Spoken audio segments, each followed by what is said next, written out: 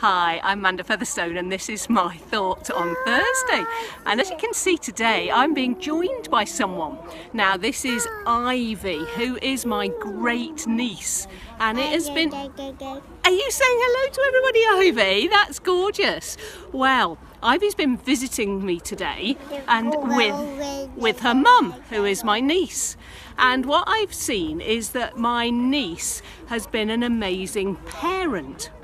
She has made sure that Ivy is safe. She's made sure that Ivy has everything she needs, like her food.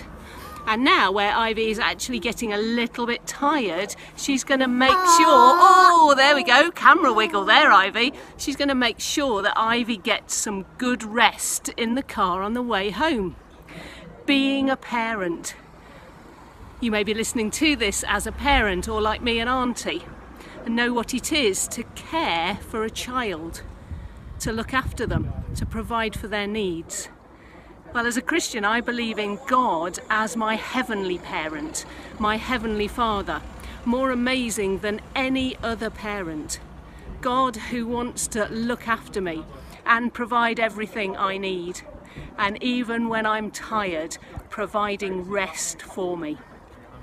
Well, maybe today you'd like to give thanks for those who have cared, protected and looked after you over the years.